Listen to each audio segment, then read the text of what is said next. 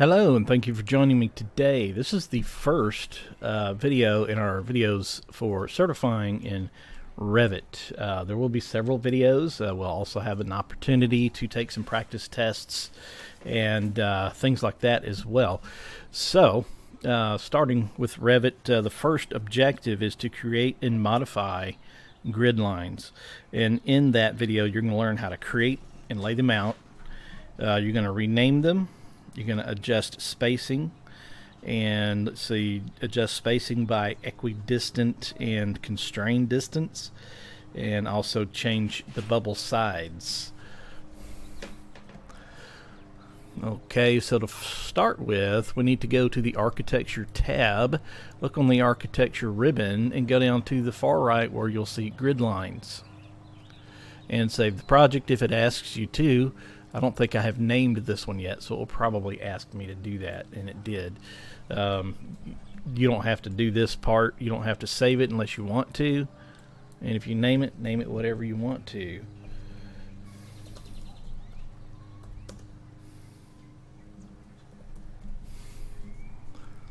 Okay, so sorry about that. But we want to create the lines first. So when we create the lines, you know, there's many ways to put these grids down. Some people just put them down. That's what I'll do a lot of times. I'll just put the grids down on a sheet of paper or on the screen. I don't care what distance they are apart. Or if you want it to be more precise as you're placing them, then you can also see the ghosted temporary measurement right there to the kind of the bottom of the cursor. If you see, I'm moving my cursor left and right, and you can see the numbers, the measurements actually change. Okay, so I can actually set that to a distance that I want, or I can just click and then, you know, put them out like so. Okay, and they do have some helpful guidelines that helps you line all that stuff up. Okay, and do that. Put me one more down. Okay, so here we go. Alright, so as you see, they also have letters inside them. What we typically have with these, we have letters and numbers. Usually numbers across the top and letters down the sides. To do that, there's a couple of different ways you can do it. Click on the line itself first. That activates that grid line.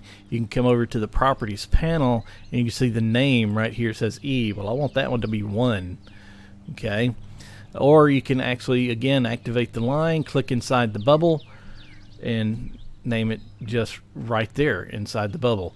I think both of them are just as quick.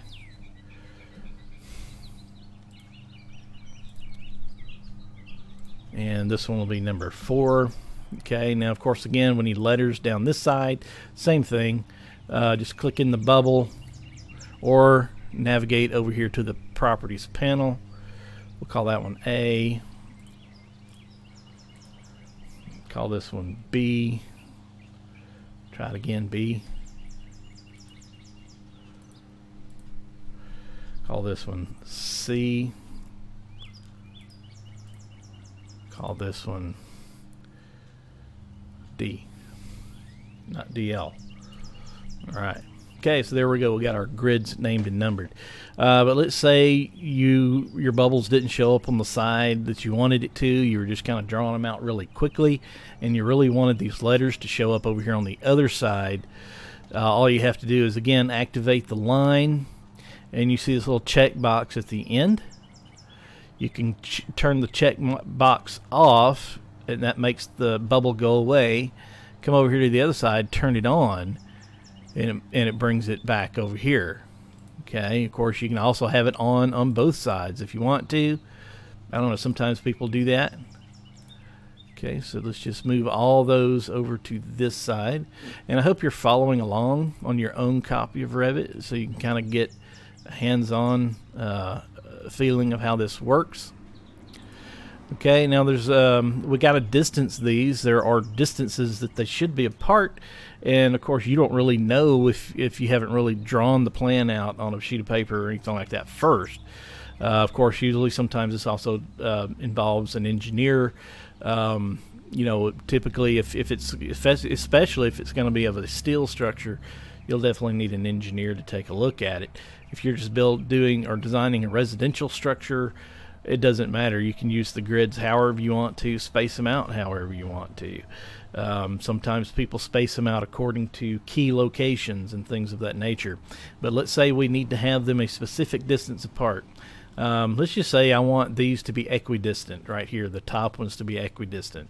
So I'm going to go to Annotate tab. I'm going to click on the Aligned Dimension, and I'm going to basically just dimension the lines. Okay, I'm going to click here, and you see this equal right here in the center of that line, and then you've got a slash mark going through it, and then you just click on the EQ, and that makes them equal distance apart. I don't know what the distance is. I would have to measure it to be sure. Okay, so if I measured it, they're coming up at 28 feet and 2 inches. Okay, but let's say you really need to have a specific distance apart. I'm actually going to go ahead and move this one up a little bit. Okay, so let's say you need them to be 25 feet apart.